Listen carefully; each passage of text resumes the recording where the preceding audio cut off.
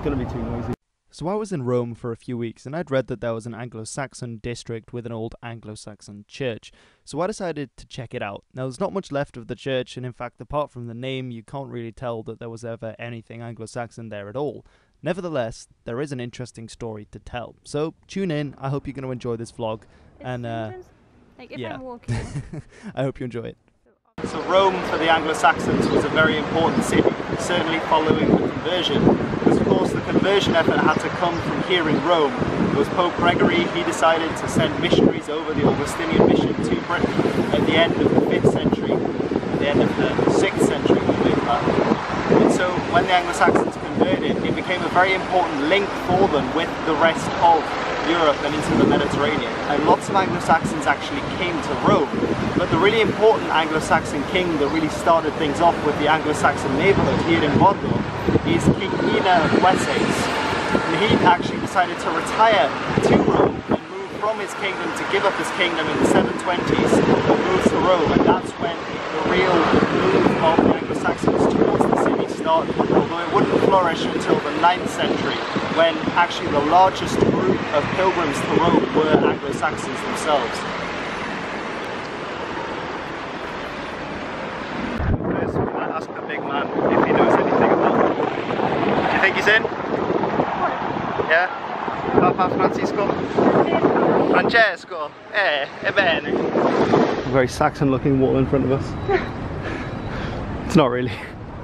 It's much more modern. But it is where the Pope fled in 1527. Yes. Accompanied by the Swiss guards, away from the marauding troops of the Holy Roman Emperor. So Rome during the early Middle Ages was quite a turbulent place. Unlike the somewhat stability that we tend to associate with the Roman period, after the collapse of the Western Roman Empire, lots of different peoples moved through the area. Now, the papacy did survive through, and obviously that's where the Anglo-Saxon mission came from as well. But that doesn't mean that the troubles of Rome were over. And in fact, during the 9th century, there were several large fires that ravaged their way through the Anglo-Saxon border here in Rome. What you can see behind me is the Castel Sant'Angelo, and that actually became a fortress during the early Middle Ages. It had been a mausoleum for one of the Roman emperors, for Hadrian, but it had been turned into a fortress, and it was through the control of that fortress up there, obviously the top layers now are from a much more modern period, that rulers tried to control Rome. There's also another story that several of the popes were killed and were banished and blinded and all of this kind of thing. So there was a lot of political turmoil happening in Rome at the time. Now, as if that wasn't enough, there were also Saracen raiders, so these Muslim raiders that would come across the sea. They had bases on various islands, Sicily for example, there were a lot of them there. They came and they raided Rome several times, also in the 9th century, and burnt down large areas. And so the Saxons that came and settled here in Rome, they often formed part of these local militias that had to defend their neighbourhoods and had to defend Rome against these pirates that would come and raid there.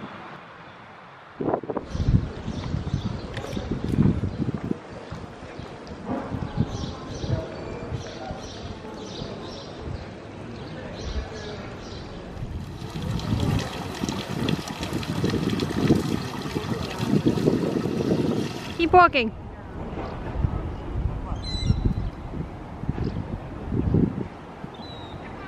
And go, never turn back. So this behind me is the site of an old hospital,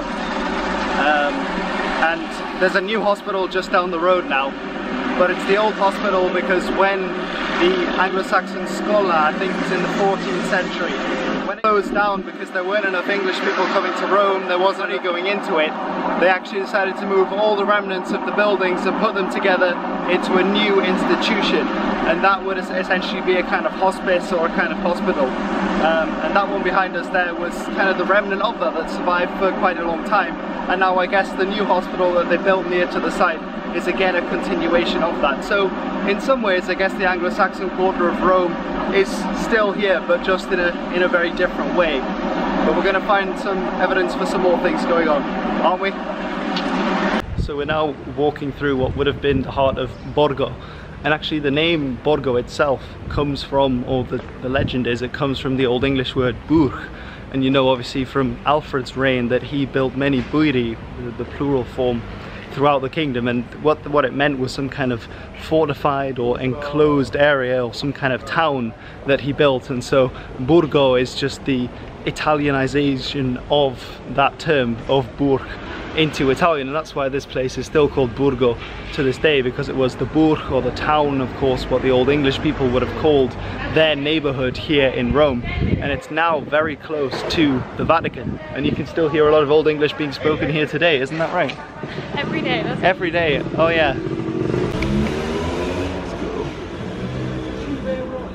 Several famous Anglo-Saxons made their way to Rome during the time. So the sister of Alfred the Great, who was married to Burgred, who was the last king of the independent Mercia before being driven out by the Great Heathen Army, which you can see in The Last Kingdom. Last Kingdom. Got it first time.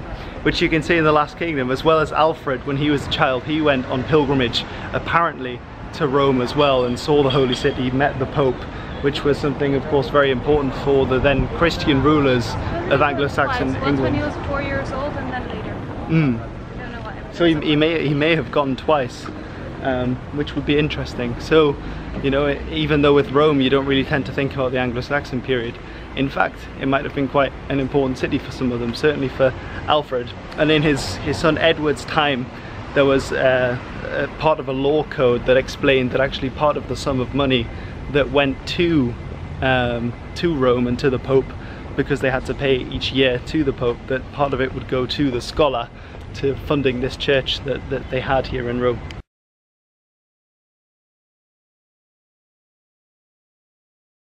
So you don't like the Anglo-Saxon district? No. Why not? It's terrible. It's, oh, why? It's small and you think it's important. Nobody cares. Well, so you hear it, guys. The Anglo-Saxon district in Rome, very important, beautiful, really, Susanna would highly recommend you go and visit straight away. The same 3 streets, you can spend hours in there, right? Absolutely hours. We clearly did. Anyway, this has been the history, this has been Rome and architecture, or, you know, actually just annoyance with Susanna today. But anyway, I'm Hilbert and I'll see you later.